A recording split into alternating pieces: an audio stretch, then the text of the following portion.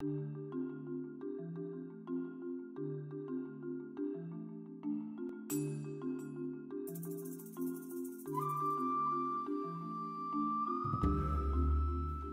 you have a drawing worked out in your sketchbook, you're going to be ready to transfer it to your Pronto plate. As with many forms of printmaking, anything you draw on the plate is actually going to come out backwards when you run it through the press. I have some words in my image that I wanted to type, so I used the computer and I actually told the printer to print emulsion down. That way I'm starting with words that are backwards so that when I print them, they'll come out forwards. The only other thing in my image that I really care about, whether it comes out backwards or forwards, is the clock. My image is based on hickory dickory dock, the mouse ran up the clock struck 1, the mouse ran down. So I don't want my clock to look like it's 11 o'clock when it prints.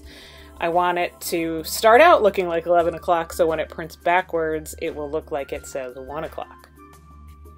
Now let's talk about what you can use to draw on your Pronto plates. Basically, the plates are made out of polyester and they're filled with thousands of tiny little holes that are going to hold water for us. When you draw on the plates, you need to use something that's waterproof and something that's going to fill those holes. For this project, we're mostly going to be sticking with Sharpies and ballpoint pens, but there really, once you get the hang of it, there really is a long list of things that you can experiment with. The tricky part is figuring out if they're going to stick to the plate all by themselves, or if you're choosing to work with an item that needs to be heat set. You can heat set them by baking them in the oven or on a hot plate, but you know, for the beginner, sometimes it's easier to just start with the materials that are going to work just by drawing directly on the plate.